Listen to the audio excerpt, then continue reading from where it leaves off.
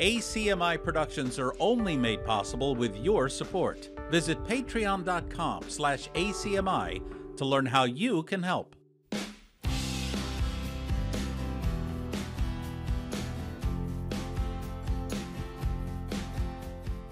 Hello and welcome. I'm James Milan, and this is ACMi Producer Profiles, where we want to kind of shine a spotlight on our members who are also producing programs here. There's a lot of different things that members do here in terms of learning video production and all its aspects, but some take the helm and create their own programming, and we are very interested in sharing their stories with you so that you can gain inspiration, gain education and instruction about how it can be done, etc.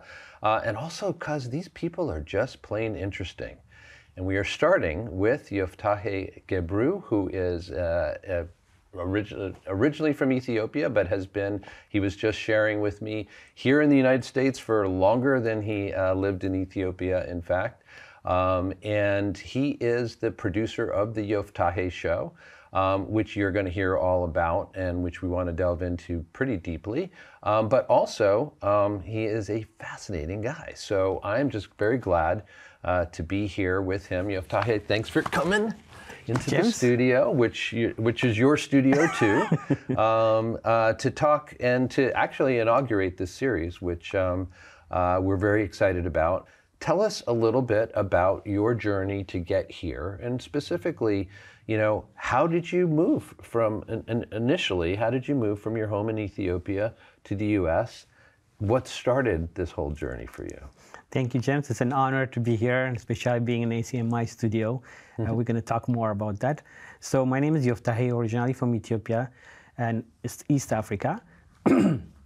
So the journey started with a surprise, let me call it. My mom worked for the UN, so she was traveling between the US and New York mainly. And then once I finished high school, I was a first-year college student, and then she came in and said, hey, your I-20 has been approved. You're going to America. I said, okay, so we started. Had you thought about that before? I learned French in school, so I was thinking of going to France to continue my education. Mm-hmm. So America was still always, from the outside world, America's this land, or call it, of opportunities that everybody wants to go in. But I never thought I would be coming here for the education. I was thought I was going to be going to France. Mm-hmm. But that changed when my mom said. So it really was a surprise and rather a quick. Yes. You had to get used to it pretty quickly, what you were saying, I think, right? Yes. And so that brought you here and to college.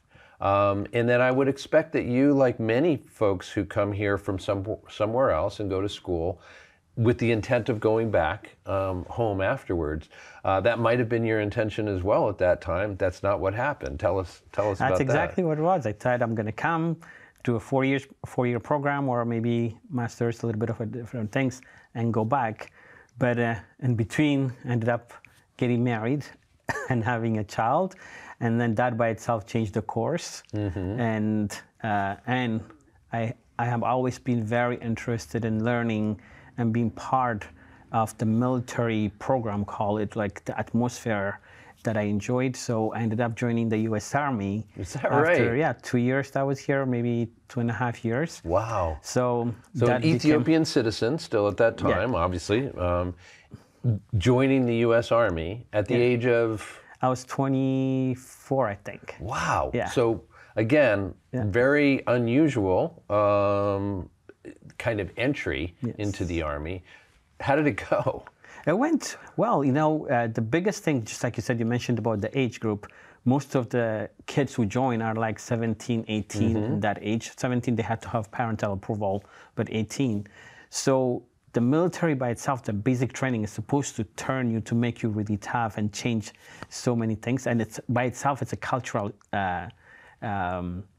big change, shock that it is. Right, they're trying to instill you in that culture as quickly as possible, right? Yes. Yeah. So that part was good. The biggest tough, and then we always talk about it, is that they're like, sometimes me being 24 and then having a 17-year-old or 18-year-old with you, they are still in that process of really growing and dealing with that age group is the most difficult part than really the Army itself. So right. So that's really interesting. So in fact, your peers and just kind of figuring out what the dynamic was going to be like between you and your peers there, all taking orders from the same, the same bosses, the same sergeants and lieutenants and captains, et cetera. But nonetheless, having to figure out how to get along, right? Yeah. And so what was particularly challenging for you about that? I think challenging and at the same time rewarding, let me put it that way. I'm the kind of person when we go to every 2 years, I want to do something different. I don't want to be stagnant or just be comfortable where I am, because the only way growth comes when you push yourself. So I've always pushed myself to learn something. And one of the things when I came to the US, I didn't speak English that well. So, and whenever you start speaking, especially a lot of people points out to your accent, especially being in New England. And when I joined the Army, so many kids from all the states came in, and guess what I realized? Everyone had accents. That's right. Only here in New England do we not have any accents, right? So, right. So it's like from North Carolina, from Texas, from all over came in, and I said, oh, my accent doesn't really matter. It's just how I need to be able to express. So that helped me not only to have more confidence and then be able to understand, but at the same time, the little English that I knew at that time almost disappeared when the drill sergeant comes yelling and screaming at you. You are in that shock. So that by itself helps you also not only to look deep, but being able to connect, and then your true self comes within. And then there is a saying, you may have an accent, but you don't think with an accent. So you focus more on your thinking, and then the collaboration. The US Army is really a great place to learn, not only as an individual, but what you can do as a group. So that's where you turn from an I to a we. Right. So the we part you learn, because my mistake can make so many things go wrong. But if you and I work together, and everywhere that you go, you have a buddy system. You don't go anywhere unless you have a buddy with you. Even when you go talk to the drill sergeant, you cannot just go and talk to them by yourself. So that by itself started building, and then it showed me to the deep level how connected and similar we are. On the outside, I may be black, you may be white. The color doesn't matter anymore. It's like, what mission are you in? What is your purpose? So that's what you take out of it, and then all of it becomes just superficial, because none of it, the outside that you see, none of it matter. What's in your heart? What's your mission? What's your goal? What you are trying to accomplish? You get a lot of that. I got that more from my parents, but at the same time, that helped me to become who I am. And another thing, just to take you back, growing up in Ethiopia, mainly a lot of black people, but you're surrounded also from white or other people come in. You are never defined as a black person. You're more who your parents are, what's your education, what are you capable of. When you come to the US, when I first came to the US, that's when first time you realize you're black. I said, oh, so what is this thing that you have? So people group you into black, white, Spanish, or whatever, and you feel like you have to fit in that, and then you start developing, let me call it the wrong way of thinking, or saying them versus us. And then by going to the military, again, what it did, it broke all of down. Once you wore that uniform, you are one, you are we, and it doesn't matter you're black or white or from where you come. So that brought up, again, the culture that I grew up, and that was a good way for me, because that's how I grew up. The US military brought it back, even though most of the society outside the military tried to divide you and separate you, and they want you to pick a group, which I have never been, and I'm never comfortable with that. So that's the pros and cons that I was able to get out. You know, it's so interesting to hear you talk about that, because for most of us, our only exposure to the military is the commercials that we see on television sometimes. And those commercials seem kind of trite in the way that they are conveying that same message, that the military is all about being one with others, working together. You are absorbed into, and you become part of a bigger thing. We get that message, I think, and because so many of us will never have a direct experience with the military at all, we kind of think, oh yeah, sure. But it sounds, in a way that doesn't sound like a commercial when you talk about it. It sounds like it really does function, at least for a lot of people, in that way, and have that tremendous impact that can have, especially at the age, like you said, that most people are there. There's that young, transformative time from moving from teenagerhood into young adulthood, and getting that message so strongly that you are part of something else and you will be judged by what you can do and how you can contribute, and not by these other things. It does make it sound like, wow, that wouldn't be a bad thing for most people to do. You're definitely right, James, because it breaks down. Because one of the things, doesn't matter what education you have, what age you are, if you're a guy or a woman, it breaks all of that, and then the basic training is supposed to just almost, sometimes it doesn't look, when said, blend you in, make you break it down and build you back again, so that you can function as one unit, because one mistake can destroy the whole mission. So by you watch my back, I watch your back. So I depend on you, you depend on me. That solidarity is depending on who or what you're able to accomplish. And it doesn't matter if you're black, white, or anything, what you're able to bring into the table, that's what keeps everyone safe. So that by itself, it helps you to have that we mentality, and then to grow what you can accomplish. And then there's always the saying, as one person, what you can put it, but two people coming together, put in their head, you can accomplish so much together. So you see that atmosphere. So I want to kind of zoom forward a little bit to just before the pandemic, when we were talking before we went on air, and you were saying that that's when the idea came to you to begin to interview people, which I know you did from your home with the tools that were available at that time. And so that's instructive for people in and of itself, I think. But I'm wondering, did you have at that point, had you had any experience in the world of media and communications and even theater for that matter, such that you were drawing on that to start this project, or what? Definitely. So my dad is a writer. So I grew up in a theatrical hall. Even I did my first play when I was like 11 or 12. Oh, wow. So that always have that interest. So how to express ourselves and how we connect with people have always been something that I'm always very, very interested. When you see a theater and then you see the audience that is so captivated for that 2-3 hours, and then they live the whole outside world, and then they can connect by wearing a costume, you can become almost a different person.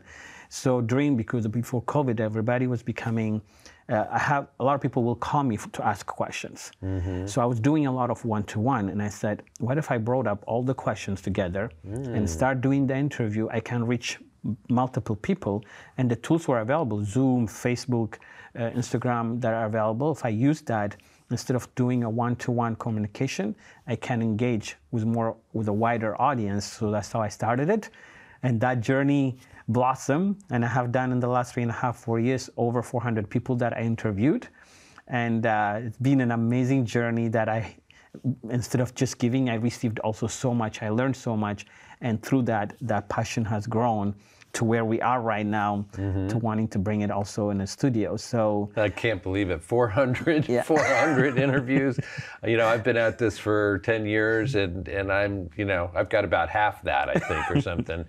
You have been a busy man. How on earth have you been able to do that while raising a family and while holding a full-time job? Because frankly, you are just the kind of person that we would like to draw into ACMi, either as a member, as a producer, as an audience, as the audience. We want to get to folks in your stage of life.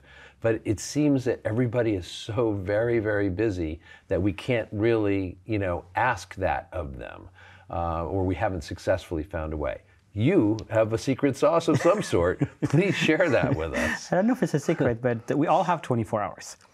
And for me, what's your passion? What are you, when you have the Wi-Fi connection, there is no limitation. I could be traveling, I could be from home, and most people, let's say nighttime, I did most of my interviews in the evenings or weekends. And all you need is an hour. Out of that 24 hours, people tell me out of the whole week, you don't have an hour to talk about what's really important, what can communicate. I don't want to say, for me, finding that hour was almost like an obligation, because that's the only way we can connect. That's how we are able to share the information. And then serving people is part of my, my growth for me, and how I connect. That's why I call the show the Yoftahe Show, and it says connecting each dot. Dot being people like you and I, and at the same time, dot being the resources. A lot of people were lost during COVID. What can we do? Navigating even, the unemployment that came up, the healthcare. A lot of people were not working. They were stuck at home. Didn't know how to communicate, family, raising their kids. So I touched in so many areas, especially on mental health aspect of it, and also the resources that are available, how we can get to it. People really got attached to it. So that's why I brought in so many professionals to share their expertise and reach as many people as possible. So an hour a week, anybody we can find. Yeah, that's inspiring. It really is, because I love the idea that what catalyzed this for you is the fact that people were coming to you with questions, and like you said, you were dealing with them one-on-one.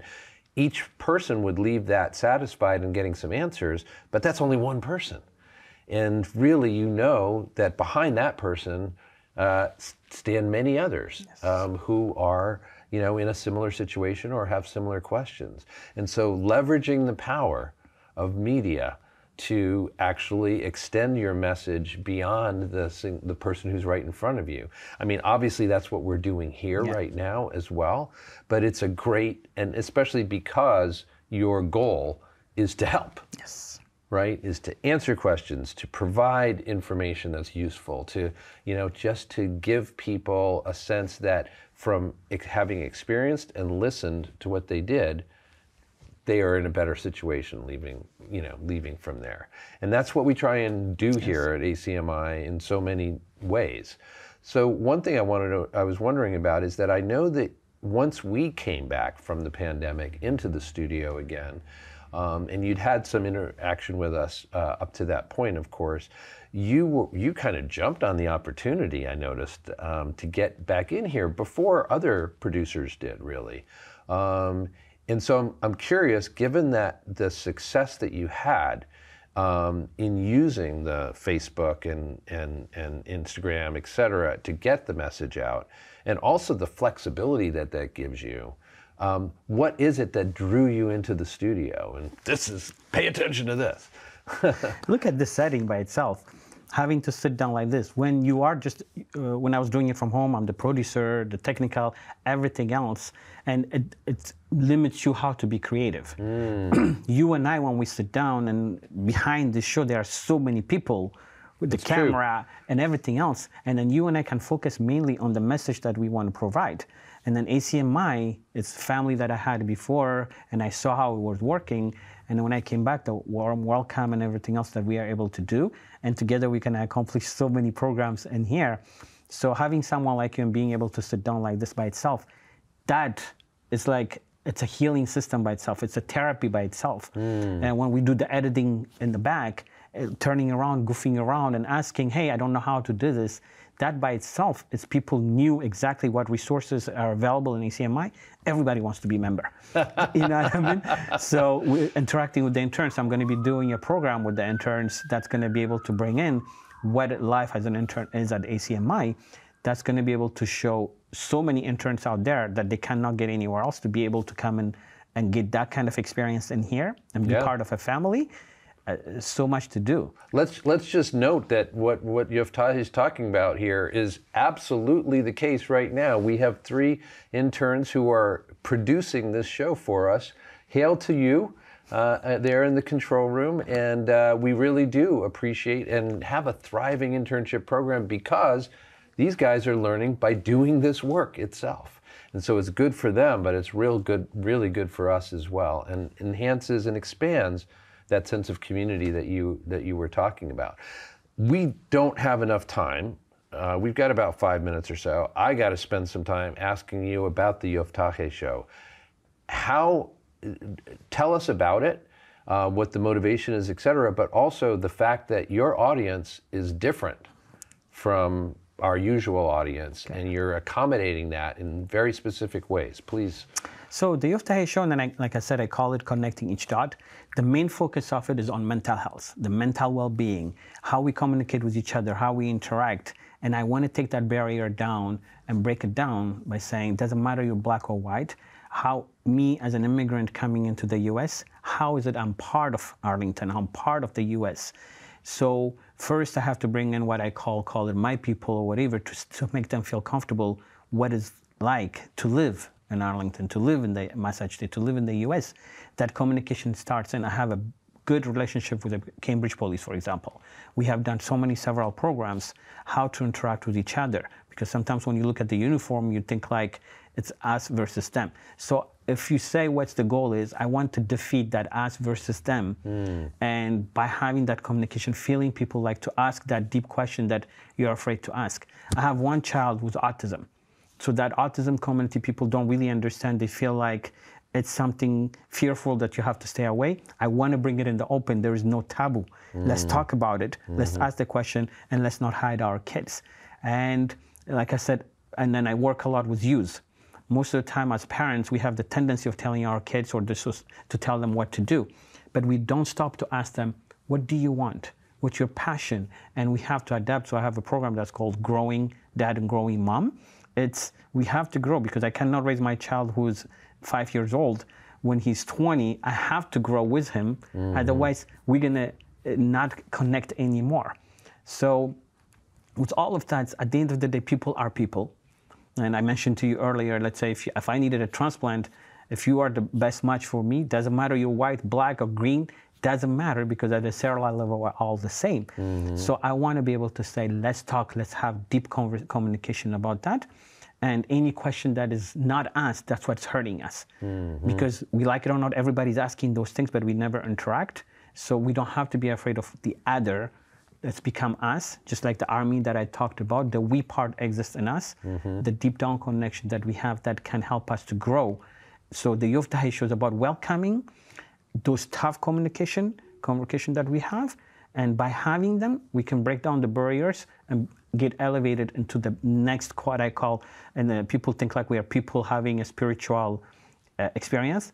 But I feel like we are a spiritual human being having a human experience.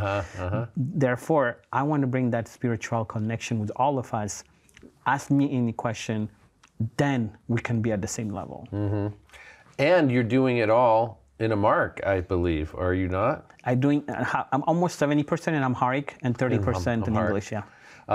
So talk about that. I mean, there's challenges to that. This is the language of Ethiopia. Yeah.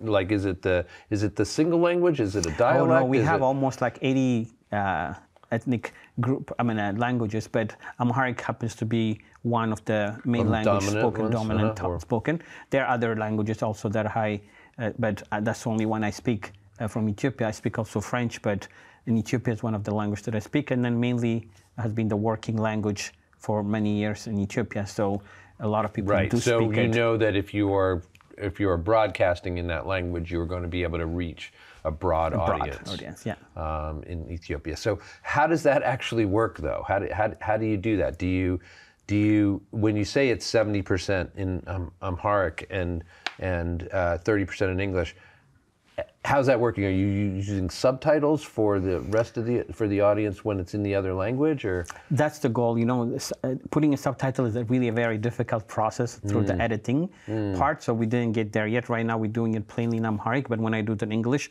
the two programs that I just posted are completely in English. We did one on the youth, all in English, and then we did a community. I had an interview. I brought in a chief police and then an assistant DA that came in and talked about how to be part of the system. So that's another thing, completely in English. So there are a lot of things that will be done in English that's going to be able to help call it the diaspora, or the people who live. In Massachusetts alone, Ethiopians, we are like close to 20 to 30,000 between that. Wow. So there are a wider audience that we're going to be able to reach between Malden, Cambridge, and some in Arlington, but mainly in the Boston area, we do have a lot of Ethiopian communities. So, and especially reaching the youth. Most of them, they don't even speak, unfortunately, the Ethiopian language. They speak more English. So that English part is going to have to be part of the program that we have to do. And then down the road, if the technology allows it, it's being able to add as many subtitles in English. Right, that totally makes sense. But for now, I mean, the actual audience that you can reach here in the Boston area and in Massachusetts is significant enough so that continuing to do the programming as you are right now, largely in a language that is comfortable for everybody to take this information in, that's gonna be a good working model going forward for a while, sounds like. All right, we are officially out of time, but we always put in a little buffer, you know, so that you know we can wrap things up. I have to say, Yoftahe, I was really looking forward to the conversation. I knew that it would be absolutely, you know, just chock-a-block for a half an hour, and that's what happened.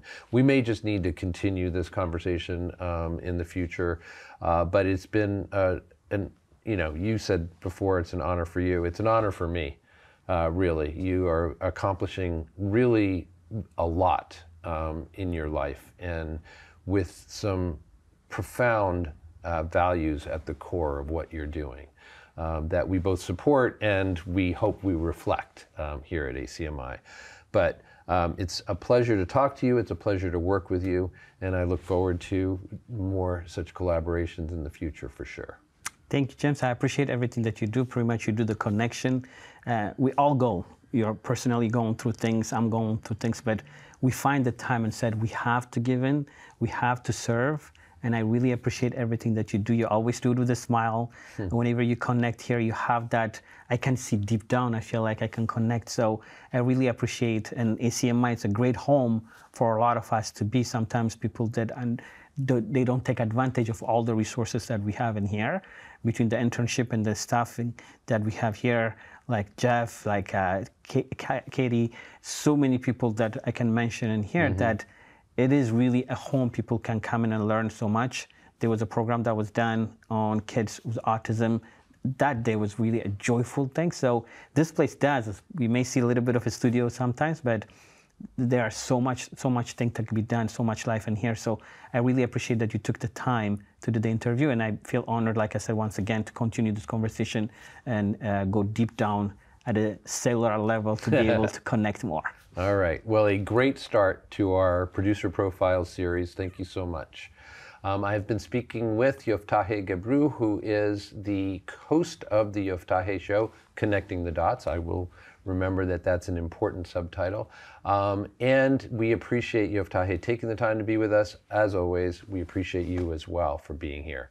Thanks a lot. I'm James Milan. We will see you next time.